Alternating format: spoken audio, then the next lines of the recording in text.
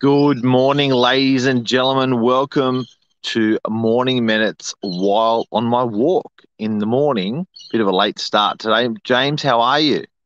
Very good, very good. Experiencing the working from home today, sort of. Feels like it anyway. Not in the Well, studio.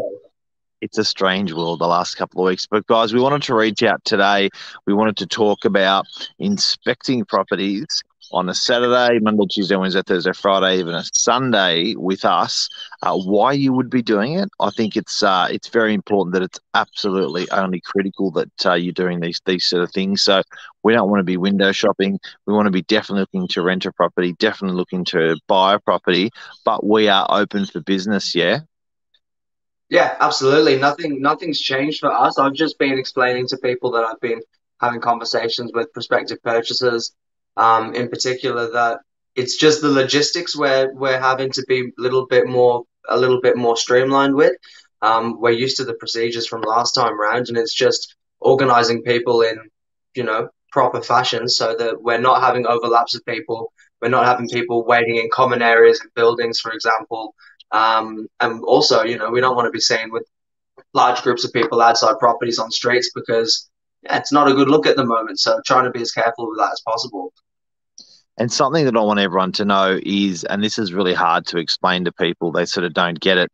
If it's a family, if it's a husband and wife inspecting a property, believe it or not, we can't have the husband and the wife through at the same time. It's it's husband or wife through first with the agent, then it's the partner second with the agent. We cannot take them both through, even though they're from the same household. We can't take them through at the same time. That's the law. So people are really surprised about that.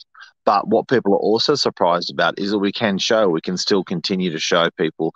And I guess it's really important. Some people have actually sold a property and they have to move out of a house in 2 weeks, 4 weeks, 6 weeks, and they need to buy something for it. So, I guess it is very important accommodation, a roof over your head. We are, it is essential for us to get this business done. And same goes with rentals. Yeah.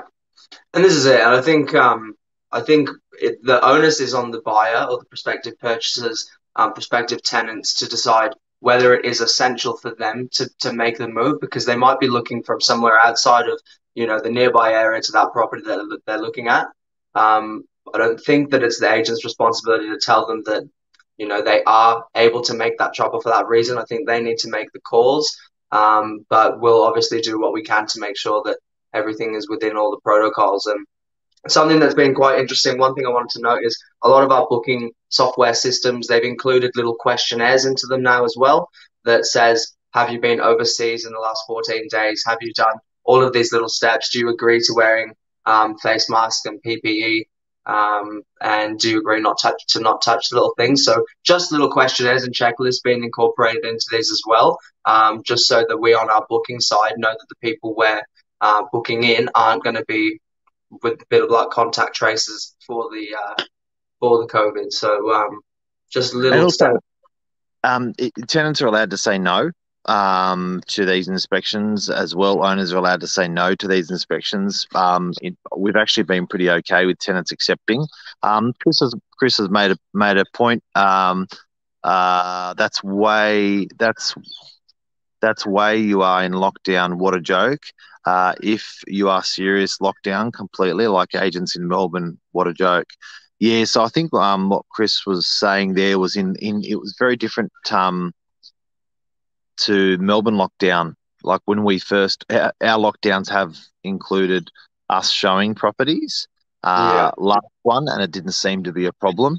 Melbourne has lockdown real estate. Even if you actually need a home to live, to buy or rent, and it is urgent, bad luck. Just stay where you are. So it's interesting. So look, yeah, I don't know which. Um, I honestly don't know which way is better. It obviously didn't seem to be a problem in our first two lockdowns to be able to continue to show property. So yeah. the third time they've done it, they've allowed it open. Maybe Melbourne had it wrong, allowing not allowing properties to be shown. I know that the Real Estate Institute of Australia has really fought to have is under essential services to show properties, because sometimes people have actually got a gun to their head to move out, where they've exchanged on something and they have to move out, or they're on the way out of their rental property and someone's actually coming in, they got to go. So it's interesting, but I think you can be respectful, James. You can actually walk in, not touch a cupboard, not touch a door, have your face mask on, sanitize before you go in, get in and out fast. You can be pretty respectful of it. So yeah.